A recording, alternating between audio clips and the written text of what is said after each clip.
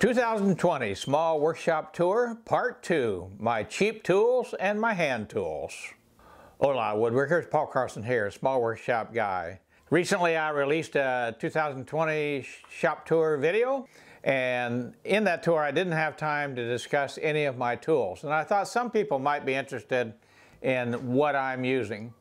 There's a theory out there that says, buy once, cry once. I think that's a fallacious theory. If you're well set financially and you're planning on doing something as a profession, then I think, yes, you can go ahead and make an investment in the nicest tool. Just make sure you have a really good business plan and that you are, in fact, going to make enough money to pay that off. But if you're a DIY dad, you got family, you got responsibilities, you got kids you got to educate, you're a beginner, you haven't really worked out your style yet, then I think it's a mistake to go buy a bunch of expensive tools. What happens if I load up my whole workshop with really expensive power tools and then I decide what I like to do the most is work with my hands with chisels and bench planes and be a Paul Sellers? Well, then I've got a lot of expensive equipment I didn't really use. Plus, you don't know which things you really need. Are you going to be a router table expert and use that heavily? Is it your table saw? You know, is a drill press critical to you? Do you have to have a top-notch bandsaw? You'll develop that kind of information over time as you start building things and decide what you like to build. If you're going to turn pins on a lathe, that's a whole different set of equipment than if you're going to build beds. So anyway, that's my point.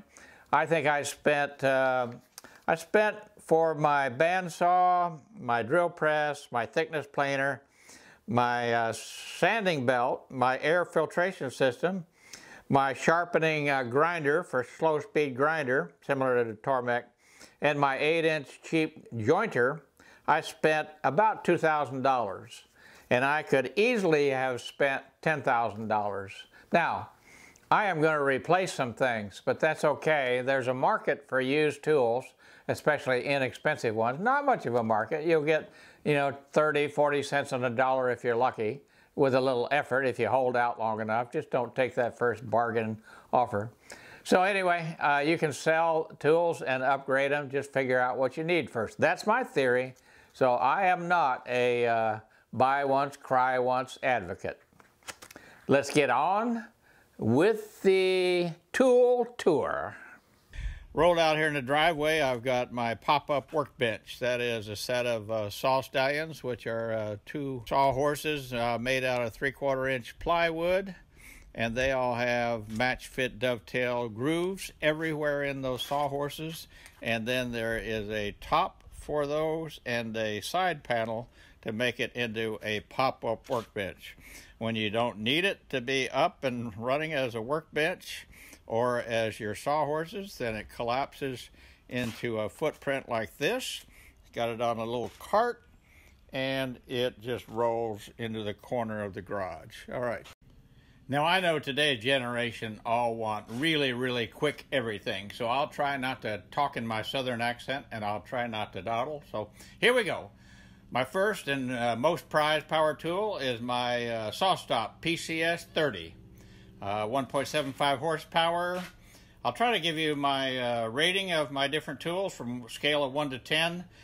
1 to 10 in relationship to a DIY, relatively novice woodworker of only several years of experience, not a professional cabinet maker and not a contractor. And so that's me, DIY, several years of experience, just having fun in my workshop as a hobby. So from a scale of 1 to 10, this one is a 10 or a 12 or something like that. I really, really think it's important to have that safety feature on there, which is the brake. I'd rather pay $180 to replace the brake and replace the blade than I'd like to then spend $180,000 replacing my thumb and fingers. As a DIY guy, I've got quite a number of Wen products. I think this Wen bandsaw, I believe, cost me under $300. I went to a video once that said top 10 bandsaws, and then it came up and listed this one as number 1 at the end, after it listed all the 14 and 17 inchers. So this is just a 10-inch bandsaw. It has met my needs. I haven't used it for resawing at all.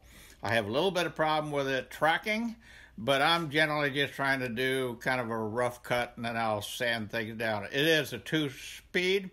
For a DIY guy, I would give this about a 5, but for $290, that kind of raises the scale, doesn't it? Then I have a Wen drill press.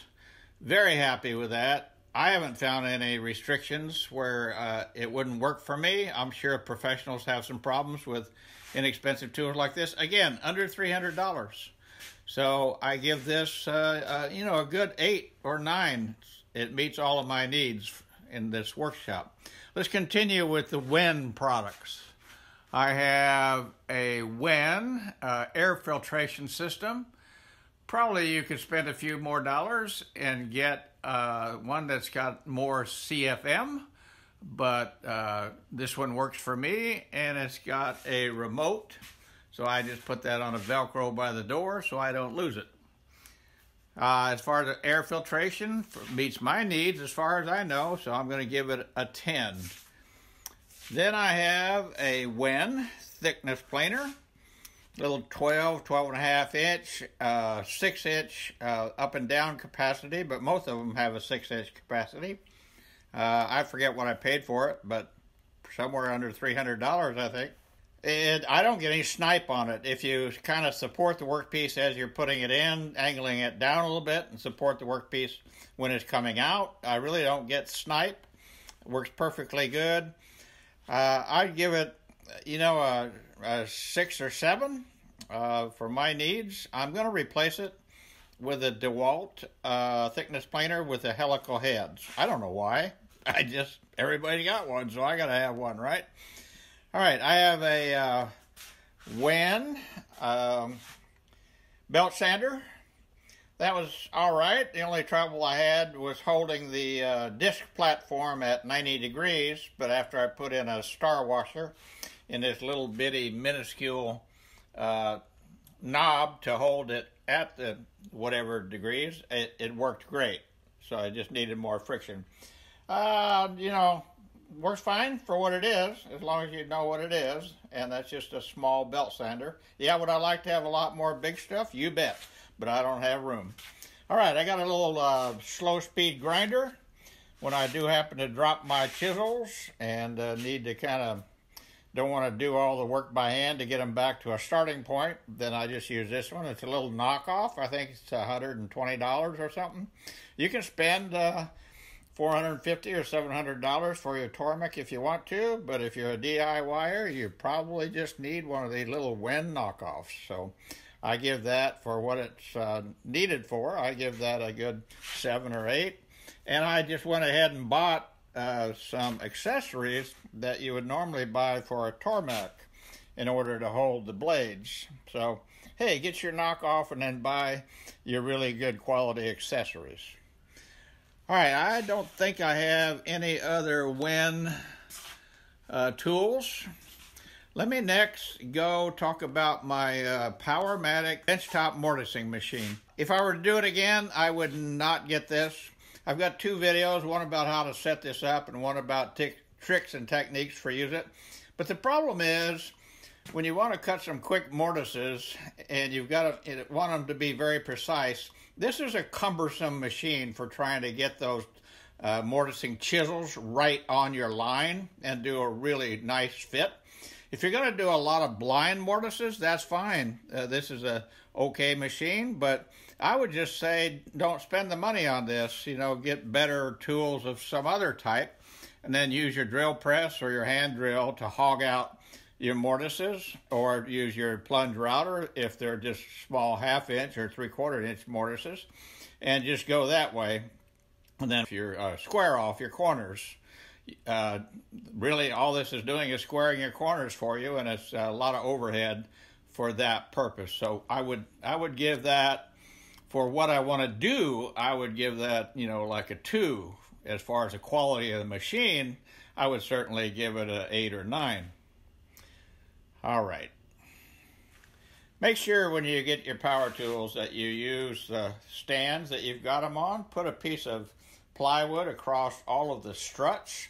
I have added these Bora portable bases to all of my, to several of my power tools. And then I just put plywood across the bottom, plywood across the middle, and then that gives me kind of a place to store other stuff. What haven't we covered? Well, let's see. As far as bigger power tools, I have a inexpensive Ryobi, probably the first thing I bought, miter saw. Compound miter saw, goes all directions. It's a sliding one.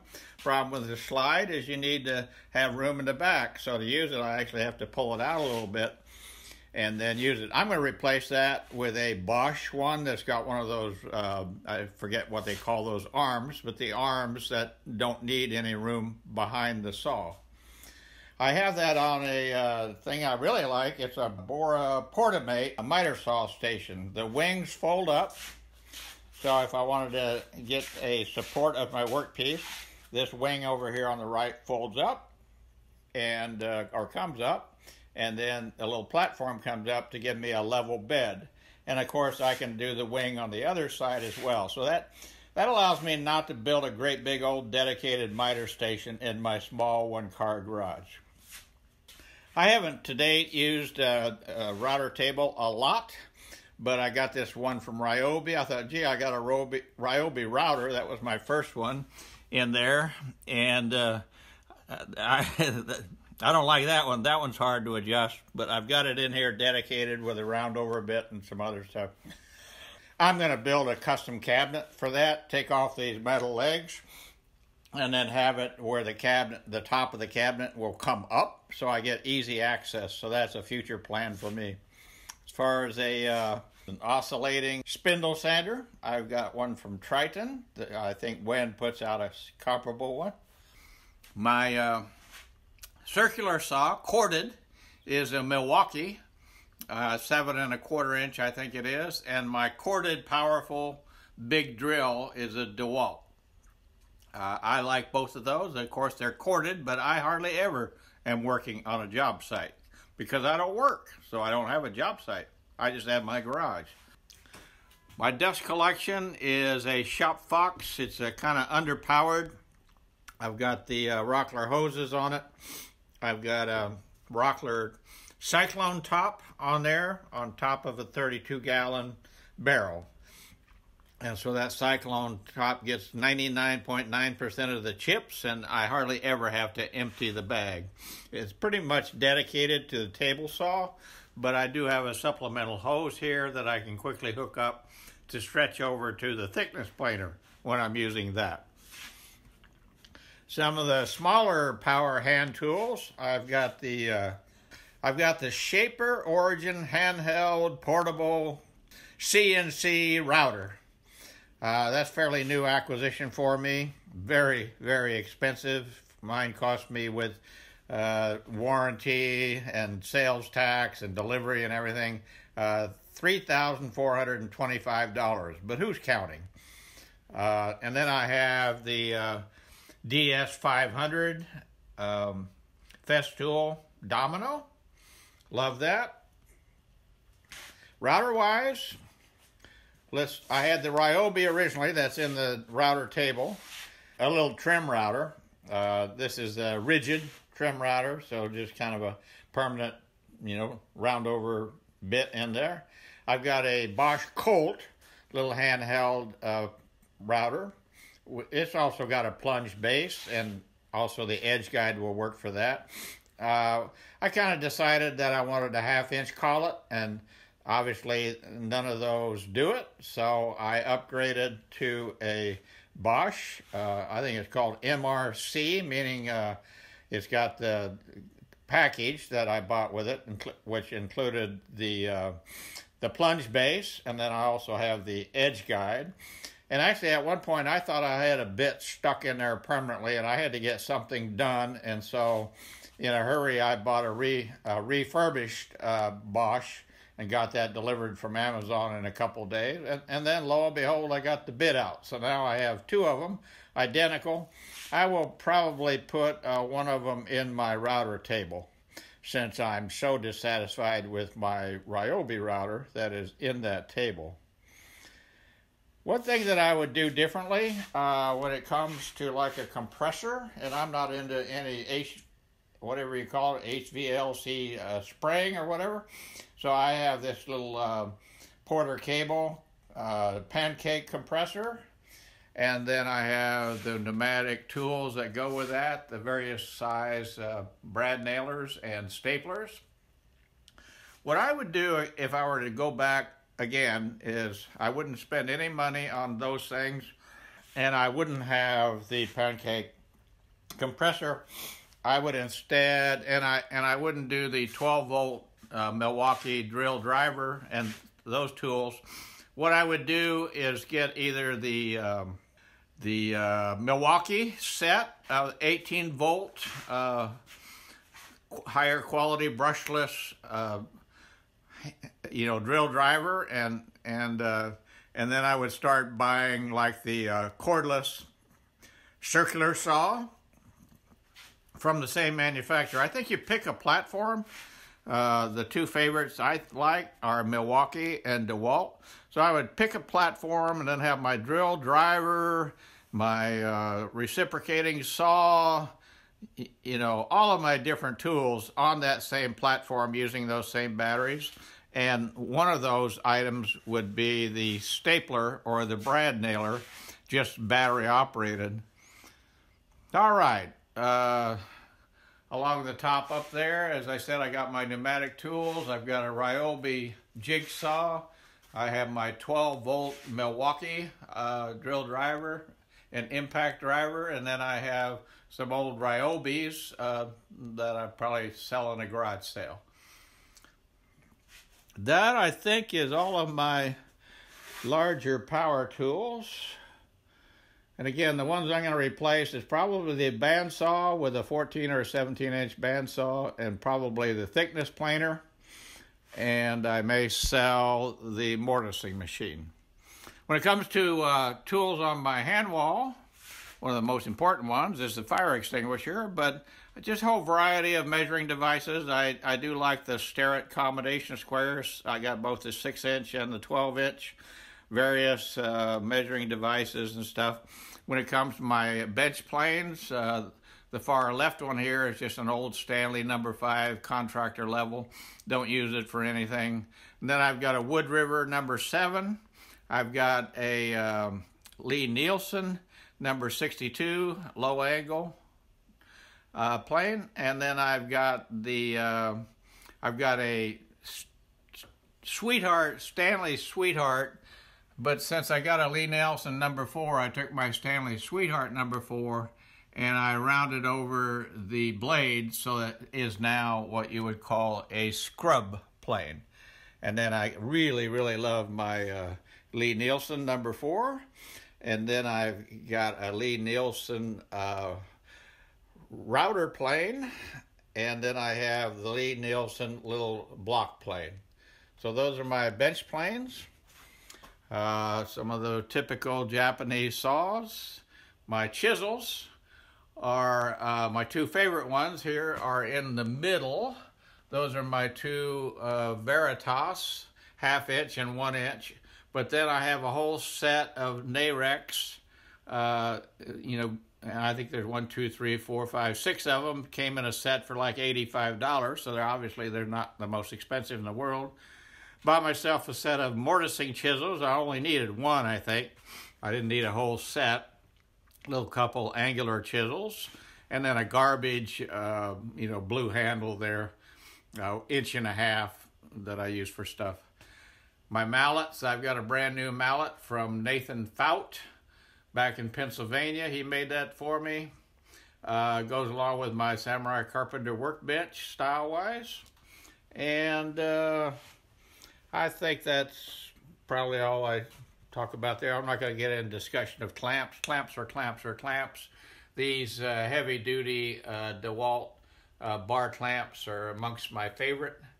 And then I've got more DeWalt bar clamps too that are a little less sturdy or less power. University of Kansas Jayhawk. That's where I went from kindergarten through graduate school. Went there on a golf scholarship. Left there in 1968 to work for IBM in San Francisco. Started my own company in 1975. Turned that over to my sons in 2014 and been in my workshop ever since.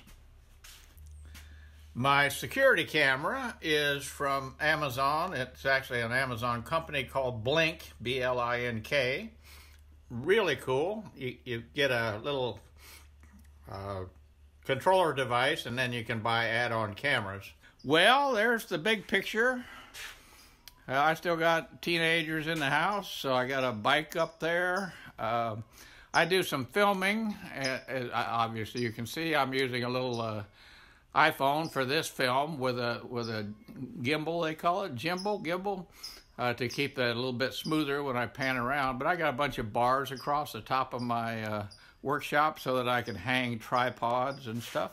So it starts to look a little kludgy, but that's all right. Yeah, the question is, can you get any work done? All right, well, that's my tool tour. Got any questions? Let me know. Got any comments about any of these tools to share with my handful of subscribers? Leave a comment. Have a good day. Stay out of the hospital and be safe in your workshop.